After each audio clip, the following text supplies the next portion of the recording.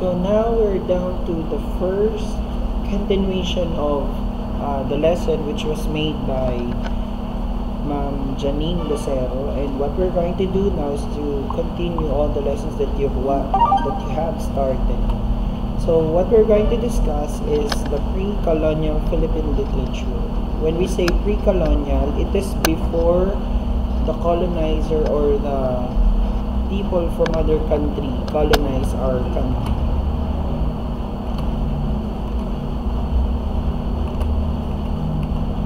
So when we talk about pre-colonial literature in the Philippines, this refers to the literature of the formative past by the various groups of people who inhabited the archipelago. So during that time, since we are not yet being conquered by other country or other colonizer, in our archipelago, in the whole country, we don't have yet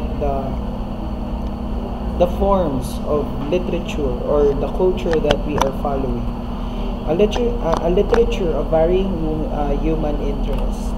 It is close to the religious and political organizations of the ancient Filipinos.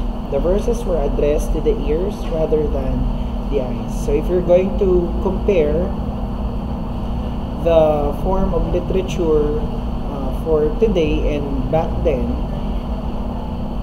the manner of the delivery is being addressed to the ears rather than to the eyes of people.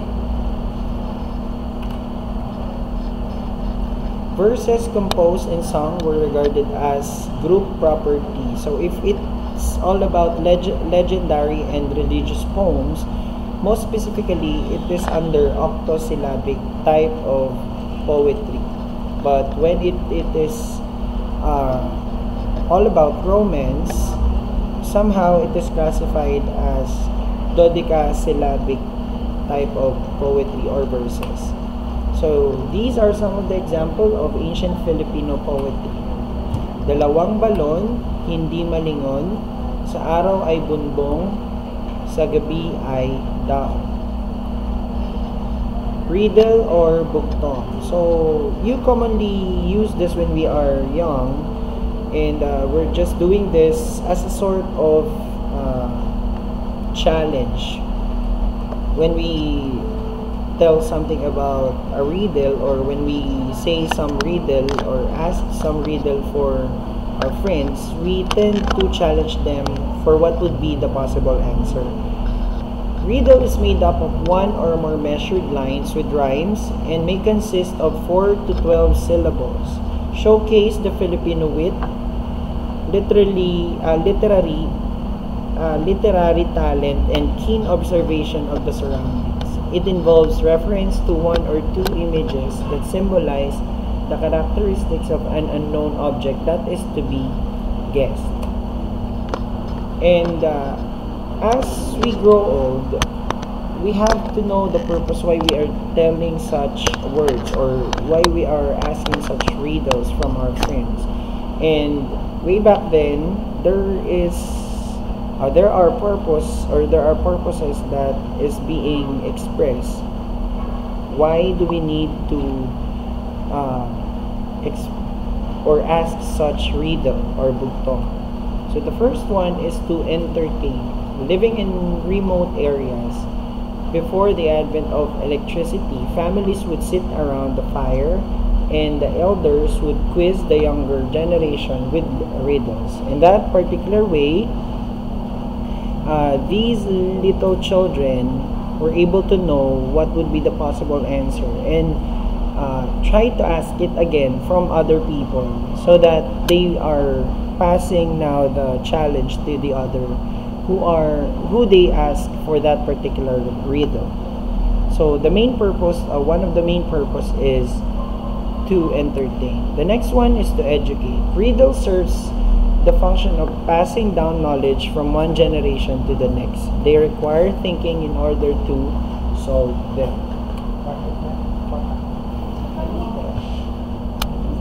Next is to titillate. Many old Filipino riddles contain double entendres that were intended to amuse the men and shock the women. The next one is to curse without expressly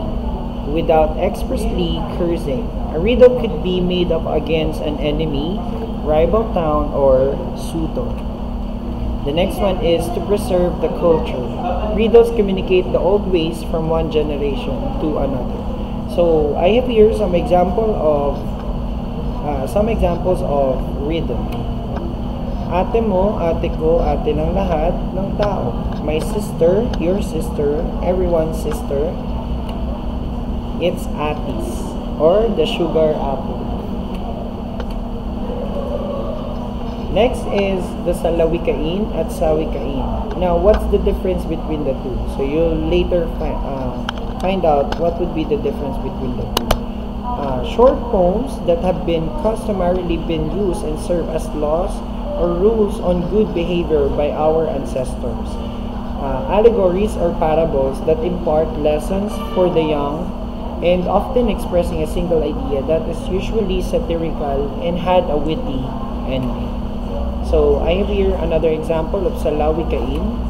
Ang matapat na kaibigan, tunay na maaasahan. So, as you can see, it uses rhythmic patterns to make it more creative. And aside from that, it teaches us good manners, or how we are supposed to behave towards other people. Ang mabigat ay gumagaan kung pinagtutulungan. So it's a picture of a bayanihan, whereas the primitive house, bahay kubo, is being carried by these people helping each other together for them to move that particular house.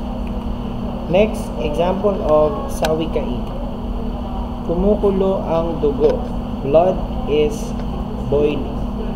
So, blood is boiling means that a person is very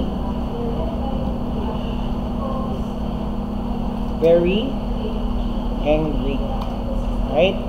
So, it's just like a simple slogan that expresses an idea, but not directly to the point, or but not directly to what is being presented by the words.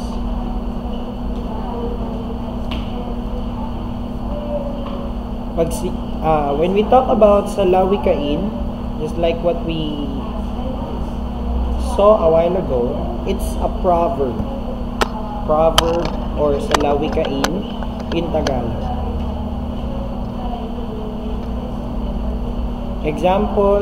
Another example of sawikain, or a slogan: sulat sa tubig, write on water. When you say write on water, it also means forget about it, because once you're writing something on the water, it vanishes, right? So it fades and it will never be seen again, because you can no longer write something to the water, right?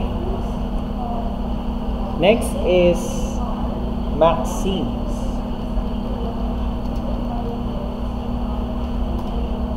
Another example of maxims are pag hindi ukol, hindi bubukol. Okay, when we talk about maxims, with this particular maxims, what is not intended for one will not bear fruit.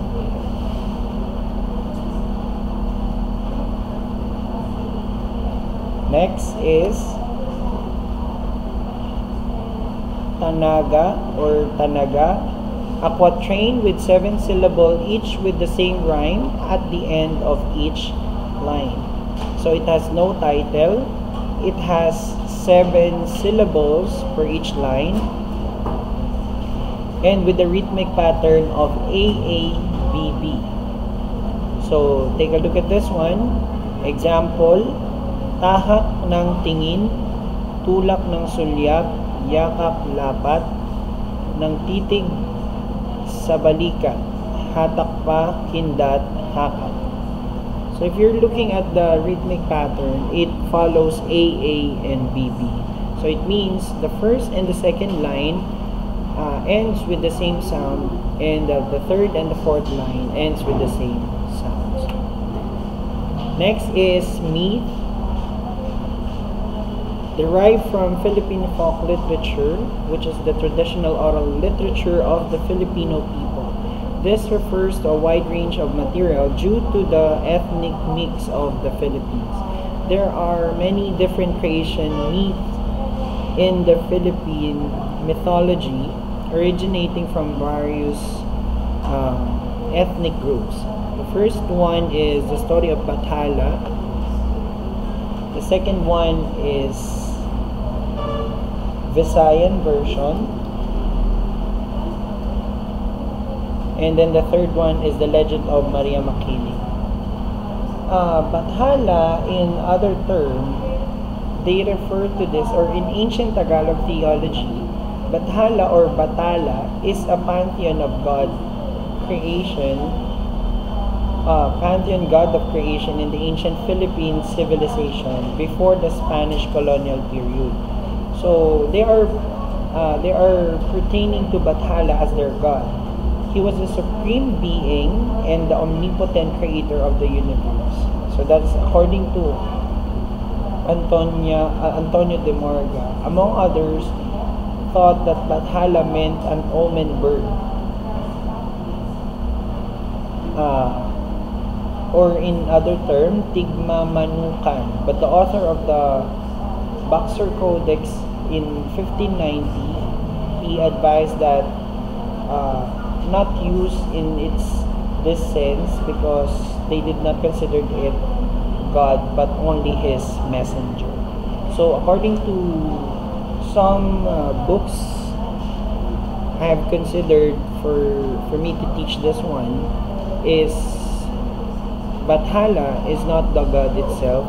It is the bird, or the omen bird, or in Tagalog the Tigma Manukan, which is only the messenger of the god. Next is folk songs. Folk songs is a form of folk lyric which expresses the people's hopes, aspirations, and styles. Repetitive and sonorous, didactic and naive, traditional songs and melodies inspired by the reaction of people to their environment. So when we talk about folk songs, these are songs created according to their living or to their culture. A song that originates in traditional popular culture, or that is written in such a style. For example, ang katoto kapag tunay, hindi ngiti ang pangalay, kundi isang katapatan ng mataos na pagdamay. It is a folk song entitled Kaibigan ni Emelita Perez Baez. Palay siyang matino nang humangi yumuko, ngunit muling tumayo, nagkabunga ng ginto. Kurakot, inumit na salapi, walang makakapagsabi kahit napiping saksi na itago na kasi. So that's how we're going to end our lesson for the pre-colonial period, or Philippine literature during the pre-colonial period. And we're just going to have another discussion right after this. Thank you for listening.